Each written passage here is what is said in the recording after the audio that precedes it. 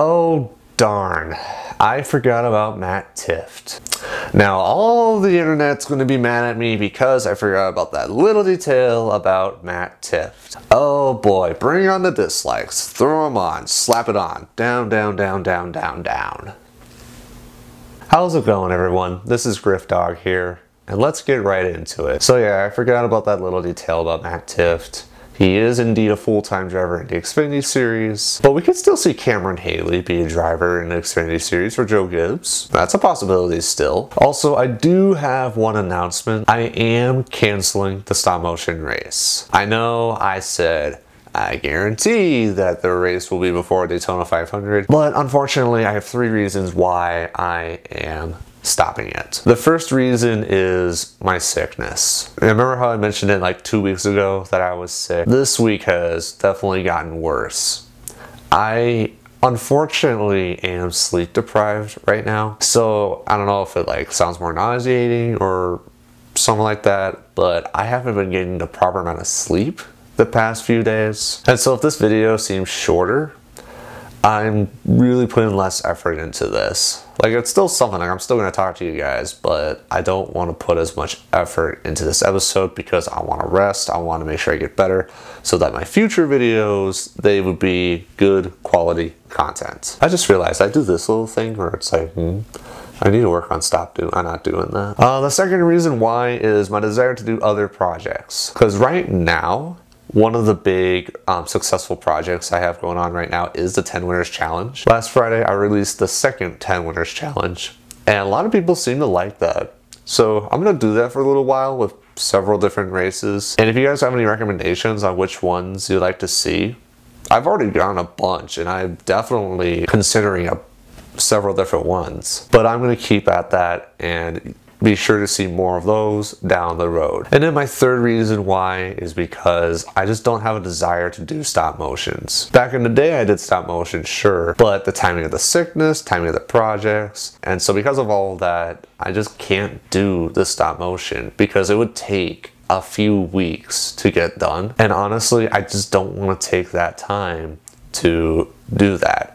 And plus, there are so many other YouTubers that literally make seasons of NASCAR stop motions. But yeah, so don't expect to see the stop motion anytime soon. Let's answer a couple of your guys' comments. Michael Johnson commented, "Hi Griff, I'm a huge fan of your channel, but I was wondering, do you think the 3 making a return to the series at the right time, or should it have been retired, as well as the 43 after Richard Petty stepped out?" Now, my theory and thinking behind this is that a number is a number, and it should not have like a bearing with a driver. What happened with Dale Earnhardt, sure, that happened.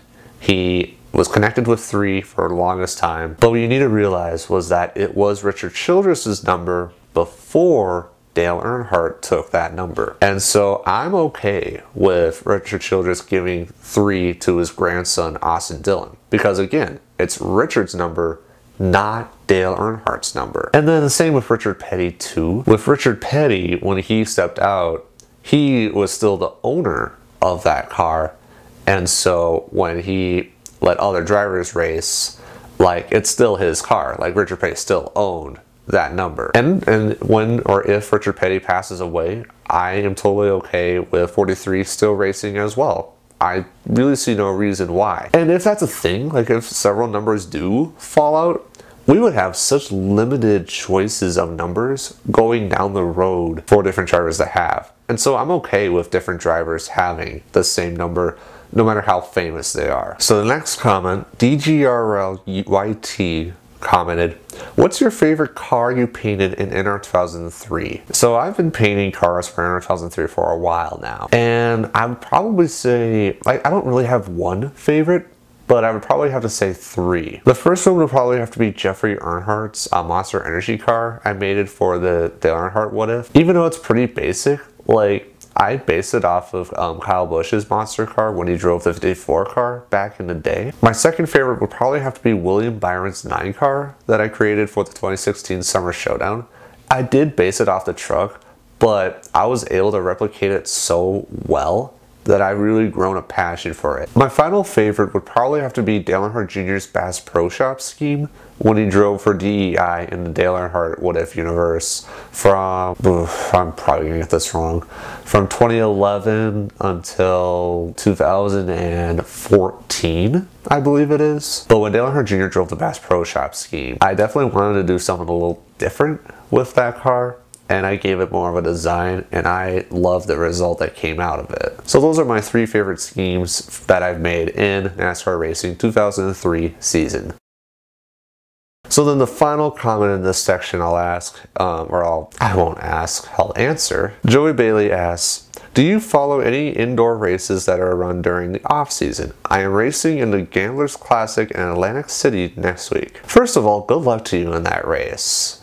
You have my full support for that. But in terms of the indoor stuff, not really. Like, the biggest reason why is like, I don't know where I can watch it on either the computer or on TV. And so I know that recently the Chili Bowl came out, and congrats to Christopher Bell for winning that race. But I don't know how to follow or race it, or not race it, I can't race, how to watch it. I ask you guys, how do you guys watch like the Chili Bowl Nationals, and how do you guys watch the other indoor races? Because I'd like to get into that, but the problem is I don't have access or knowledge on how to watch that stuff. So again, Joey, good luck in your race, and I hope you did well. Now for the special part for this video, I am actually going to answer another person's question, but the question is definitely a bigger discussion, and I will use that as the special part later on. But before we get to that, there are a couple of news things I'd like to discuss. The first thing, and it came as more of a shocker,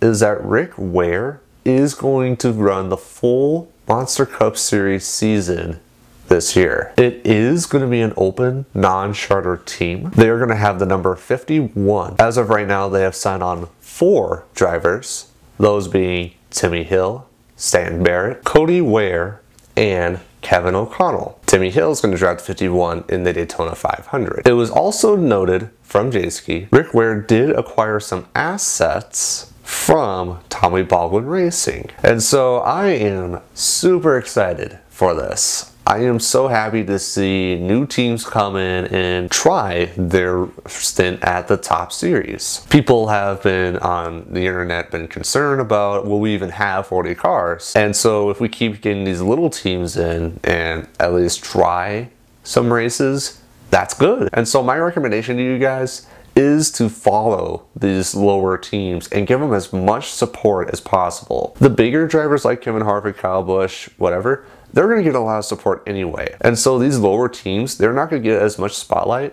And if we can give them that support, then they can maybe push on and do more in the Monster Cup Series this upcoming season. Then the second thing I want to talk about is the Hall of Fame induction was on Friday. It is going to be very cool to see some of the legends of our sport finally get recognized and put into the Hall of Fame. And so our 5 that are being inducted this year, we have Richard Childress, who was a former driver and he's a current owner in the NASCAR Cup Series. Next we have Rick Hendrick, who is also a Cup owner and has won a few championships as an owner. We got Mark Martin, who has won the Cup Series 40 times. Never won a championship, but he is still nodded to the Hall of Fame. Raymond Parks, who is one of the pioneers of our sport, racing in the early 40s. If you guys check NASCAR's YouTube channel, NASCAR did upload some rare footage of Raymond Parks racing at Daytona Beach. Very cool stuff. I highly recommend it. I'll put that link in the description down below. And then finally, Benny Parsons. I grew up listening to Benny Parsons. I remember listening to him on ESPN, and then when he moved over to TNT and NBC, very, very distinct voice. He is definitely missed. But he did get the nod into the Hall of Fame this year, and I'm happy about that. So a very good choice. 5 definitely well-deserved people are into the Hall of Fame. Then the third one, it's not that big, but I just want to talk about it. Owen Wilson has been pointed out, and he's going to be the Grand Marshal for the Daytona 500. And the reason why is because he plays Lightning McQueen in the Car Series. So be sure to watch out for the ka-chows and the Lightning McQueen references everywhere. And then the final thing I want to talk about, and it kind of goes back to the Rick Ware Racing and how more cars are being in, the Gaunt brothers. Never heard of them before. They now have a car as well, and they're going to be in, for sure, the restrictor plate races. DJ Kennington is going to drive. I know for sure he's racing the Daytona 500. I don't know if it's him in the other restrictor plate races. So they're in the 96 car. They got sponsors from Lordco and Castrol GTX, which is very cool. And this team used to race in the Pinty series, which is the Canadian racing series. They do have a Twitter account, and so be sure to follow them.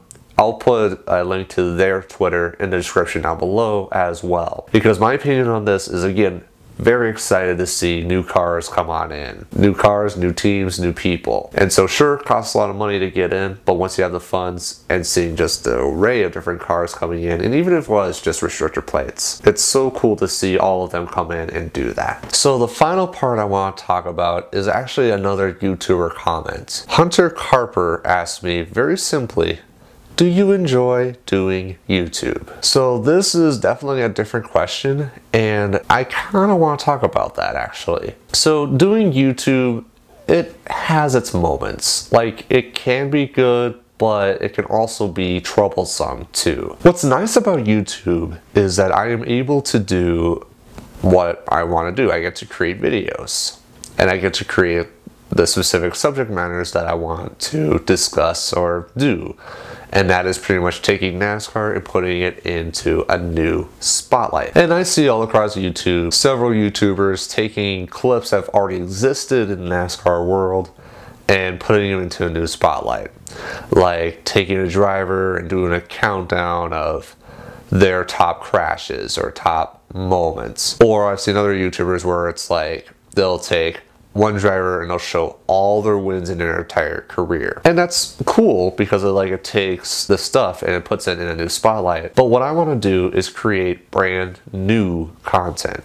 Now, sure, it's not entirely new because it's the same cars, it's the same track. And what I want to do is have like a mulligan of sorts. Now, I am aware of YouTube's algorithm process, and they praise people that shoot out more content on a frequent basis. And so YouTube likes quantity over quality. And unfortunately, that is a problem for me because I thrive on quality. And because of that, in exchange, I do not post as much, as you guys know. I post maybe once, maybe twice a week. And that's just because I care about the content that I put on. I love all the support I've been getting so far, but because I don't post out as much, my response back is not as strong. And so there are other YouTubers in the NASCAR world that I follow, and they post stuff all the time. What helps with them is they have their gameplays. And I notice a lot of YouTubers have been playing NASCAR Thunder 2004, and that is my first game I ever got for the PlayStation 2. So I would love to hook that up, buy maybe a game thing to connect it to the computer somehow, and then do some gameplay stuff. There are just two problems with that. One, I don't have it, first of all. And second of all, I just don't see, like, I can't like really put much like effort edit-wise in there. I mean, I can make some edits here and there, but it's just like, it's already been done already. So what's the point in having me do something that other YouTubers have already done, you know? And that's kind of why, and that's even this commentary show that I'm doing was a stretch, because it's honestly a quick and easy way to get more content out. It's good for sure because more people are talking and stuff like that, but it is a stray. It is definitely something different from what I am doing what I normally do, and that's the theory videos, the 2003 shorts. And I think I mentioned it before, a big reason why I do this commentary show is to help work on my talking, and not just necessarily like I don't plan to go like be a broadcaster or something like that. Heck, I hate being in front of the camera, honestly, but it's something that I just want to keep working on so that when I get into like actually talk to people. And so like I'm okay with doing this show, and as long as I do it maybe like once a week, while then I can focus on the other videos like the 10 Wares challenge and then my other theory videos, which, yes, as a note, they will be coming in later.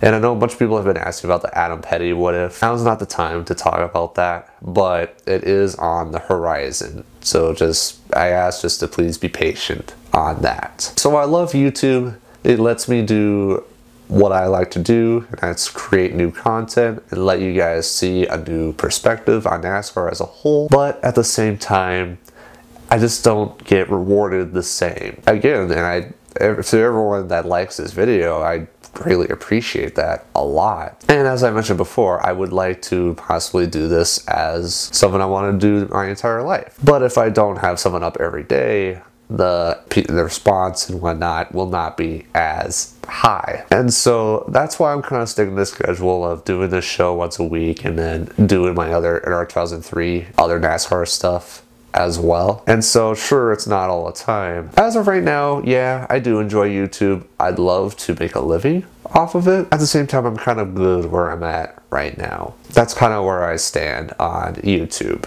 I'm gonna keep going with it for sure, but dang, I need to take some downtime, man. This sickness is definitely bad. So yeah, that's kind of my thoughts on YouTube. So now finally, my diecast of the week.